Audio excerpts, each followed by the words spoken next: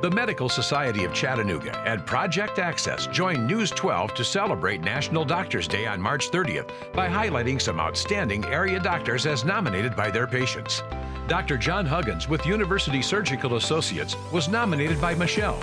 She wrote that Dr. Huggins took care of her, even through her fears and tears. He gave her courage. In another nomination, Melissa said that Dr. Huggins makes his patients his top priority and truly cares about each one.